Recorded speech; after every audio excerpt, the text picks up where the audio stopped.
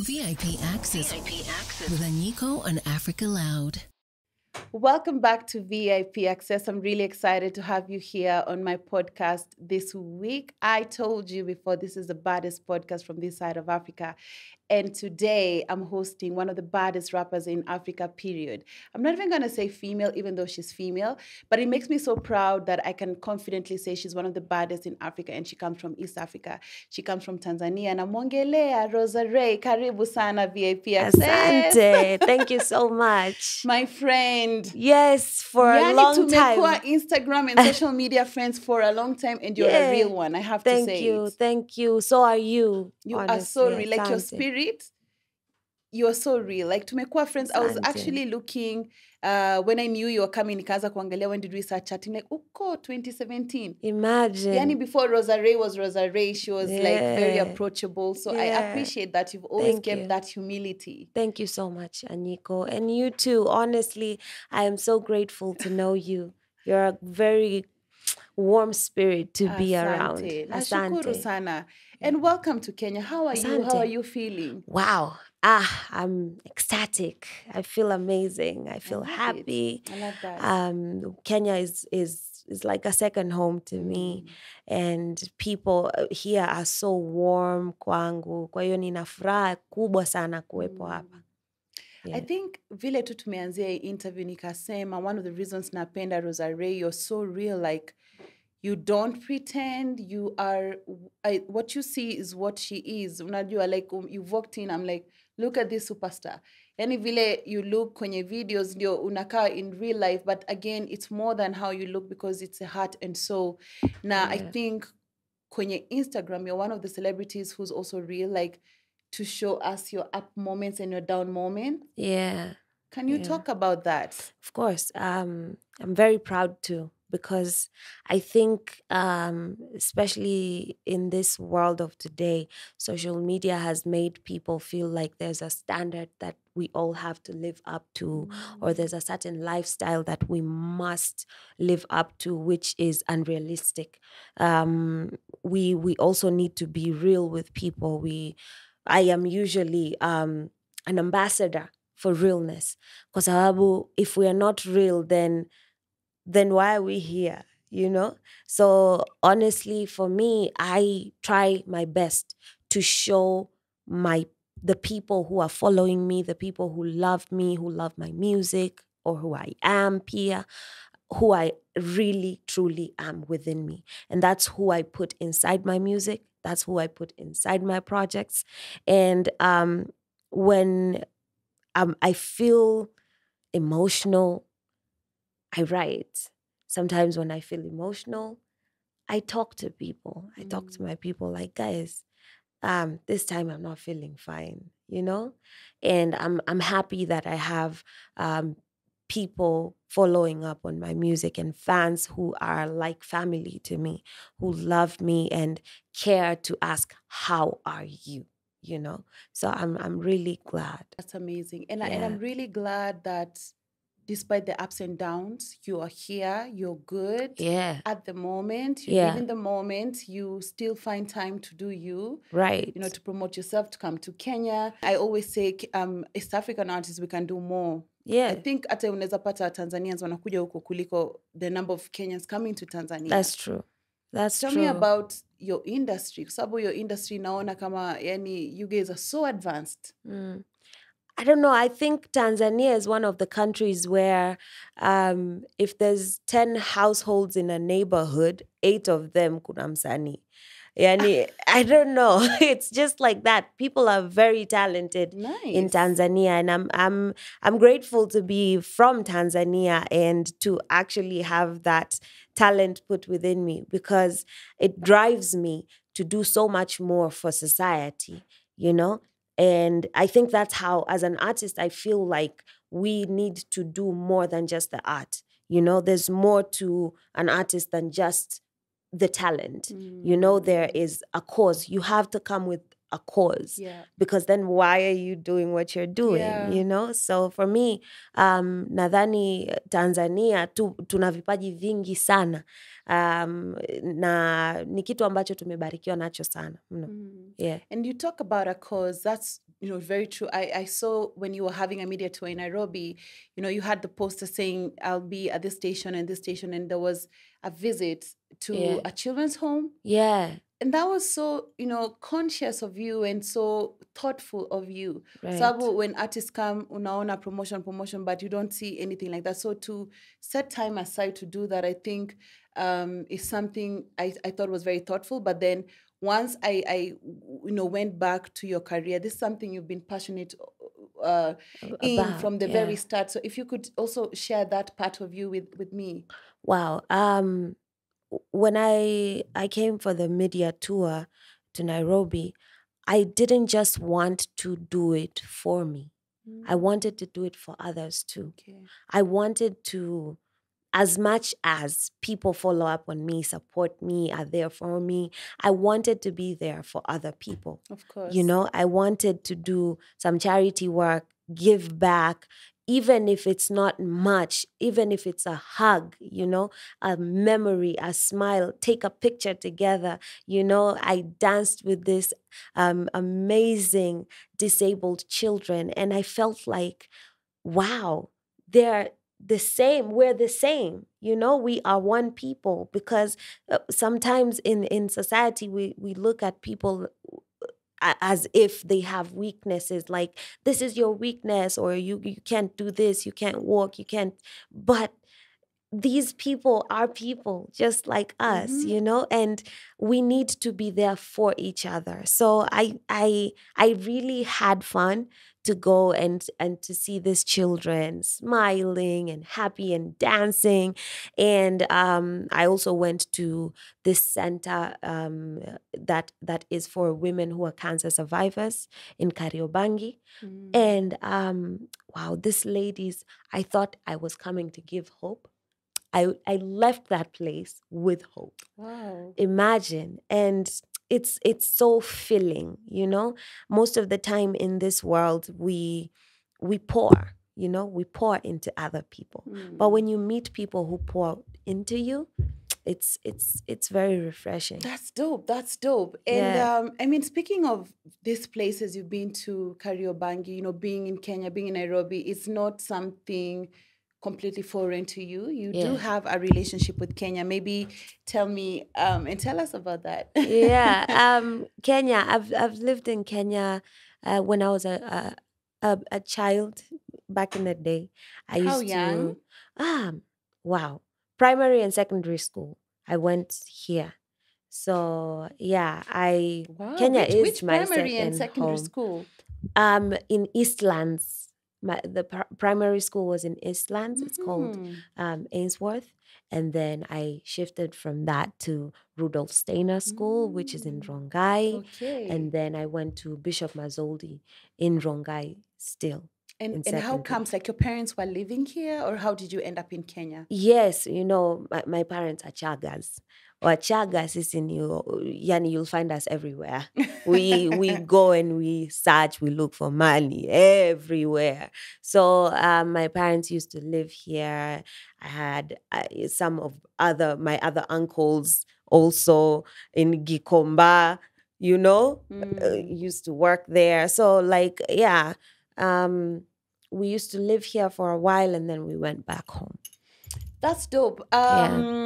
But one thing that I actually was thinking, and you were mentioning to me before we started the podcast, is like, you are such a great actor. And really? You are so talented.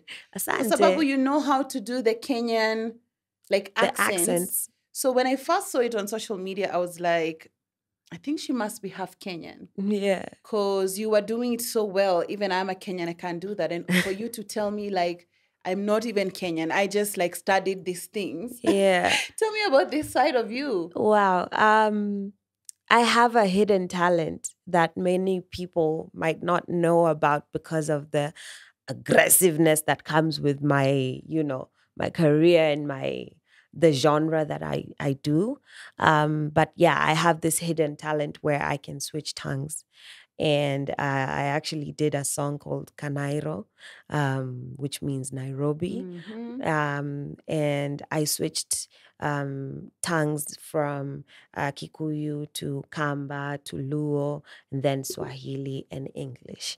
So it's 5 languages in one song. I also did a song called Kanyoraleng before, which is Maasai. I've done in Up in the Air, I've put some chaga inside of it. So I really love to incorporate our mother tongue, our African mother tongues inside my music, because I feel like it connects me with who I am and where I'm from. That's so cool. Yeah. That is so cool. Right. Wow. So you spoke about, the kind of attitude that comes with being in the rap game, Yeah. being in the hip hop industry. How's that been? Tough. I'll be honest. As a woman, it's not easy to survive in the hip hop industry, because when I started, it was always, you can't do it because you're a female. You can't do it because you're a woman. You need to go and sing like the other girls, And it's very demeaning to tell someone that they cannot do something because of their gender, because that's something that we cannot change. And regardless of it, it's not something that we should feel like we should change. Yeah. It's something that we should be proud about. Like, yes, I am a female and that is my strength. Of course. That is what powers me, And so I took that as motivation. And I said, you know what? I'll prove you wrong. And that's why my very first song was very aggressive, because I had to tell people that I am a woman and I can do it, regardless of the fact that I have to do it twice as hard as the men, when others are getting a space at the table. I have had to build my own table. And it's something that sometimes people feel like when you're starting out, they are pushing you down. But if that motivates you, they are actually making you stronger. So right now, it doesn't faze me. And the same people who say nay are saying yay. So, yeah. Get it? Yeah, lemons, lemonade.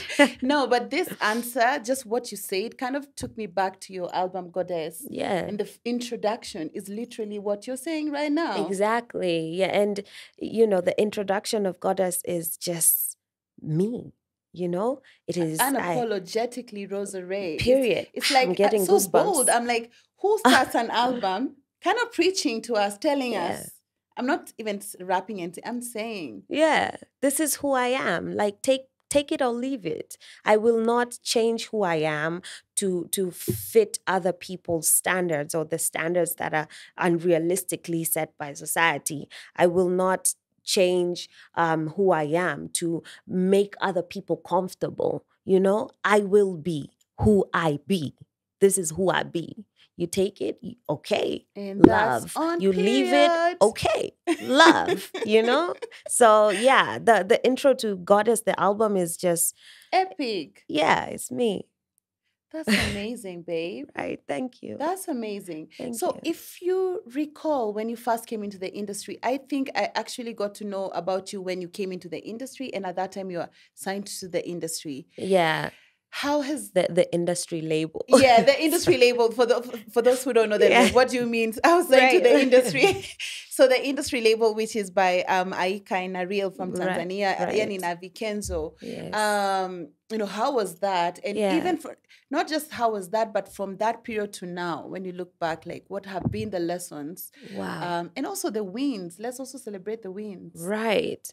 Wow. It's been a journey. Ilikuwa 2016 or 2017. Yeah, that's when you came out. Yes. That was when I was introduced, because looking back, it was 2015, I think, that I got into the label. Mm-hmm. But when you get into a label, there's a lot of things that you have to do and learn, and then afterwards in 2016 is when I was introduced. And wow, it's been a ride. And I have to give it to Aika and Naril. They really believed in me starting out in my journey, and they had a big part to play to give me sort of like the bridge, to get into the music industry. So I give it up to them. I have so much love and respect for them. And looking back after the industry label, after the industry label, she's still in the industry, guys. Yeah, I'm still in music industry, but like after the label, I got signed into another label, which it didn't go well because I felt like I was, I was being put in a box. And for me, I'm a believer of limitless. When you're an artist, you have to be limitless. You have to do something that makes you be able to flow with your art. And so I had to be on my own to even learn who I am as a person and as an artist, and that's what I did. So I eventually am since then an independent artist, and so far so good. It's been going well. It hasn't been easy changing the mindsets of people because I live in a country where, women have to wear deras and cook, clean, and be moms, but I'm like, yo, I can rap, So I'm literally trying to change the mindsets of society. And of course, if you look at the hip hop industry, it's very male dominated. So everybody's like, but you're a woman, you can't. So I have to also change their minds about that. But the key, my key cause is that I really, really want women to understand that they can do it within themselves, not to be told, not to be preached to and all that, but I want to be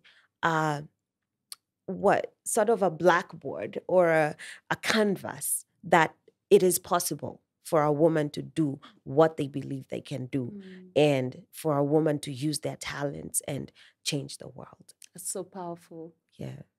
You make me want to do all the things I didn't do already. And you can do them. It's limitless.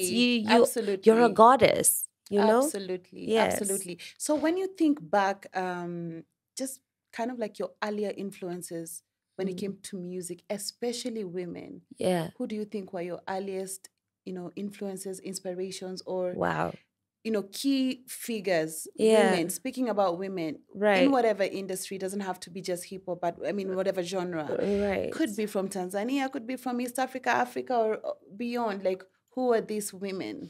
Wow, that's a very deep question.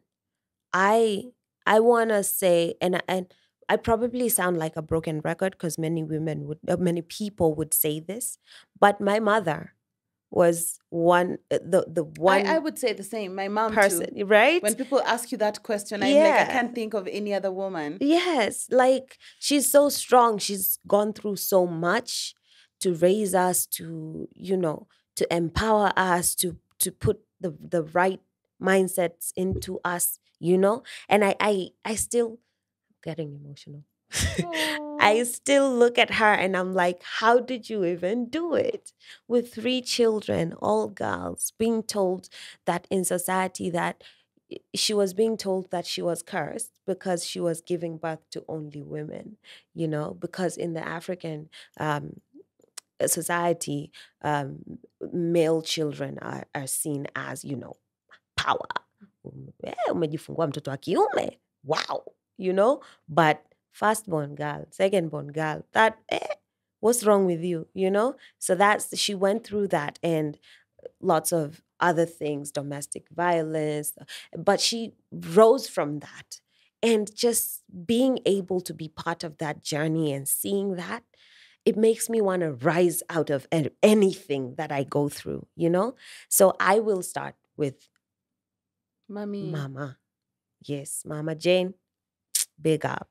And in the hip hop industry, I think my my earliest, the people, the women who I used to look up to, for one is Dabrat.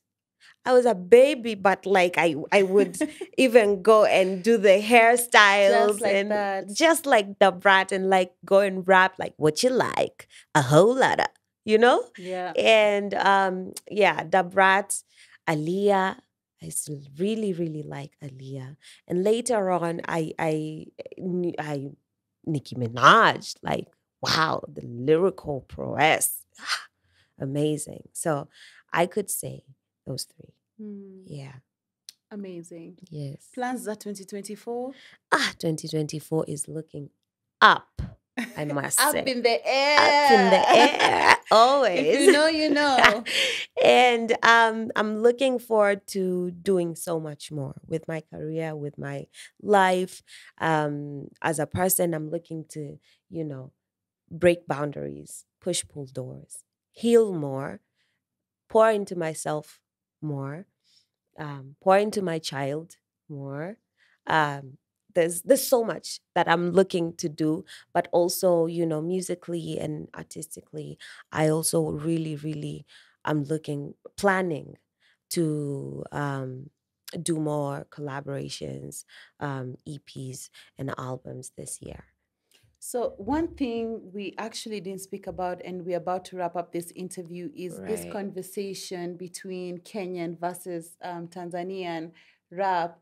So, Right. it's something that has been really trending across both countries, or let me say East Africa from last year. Yeah. What is your take? My take is we need to work together to take the hip hop industry farther, to take the East African hip hop industry farther, you know? And working together means like love, you know? It has to start from a point of love. You know, I'm not a firm believer of beef or these other things that happen in the industry. I am a firm believer that love conquers all. And that's what we need to do. We need to fight together, not each other, together. So that's what I think we should do about the hip hop industry, because when you look at the industry right now, like there's other genres that have come in, and there's this wave that the hip hop scene is kind of being pushed back, and we've been pushing to get it somewhere.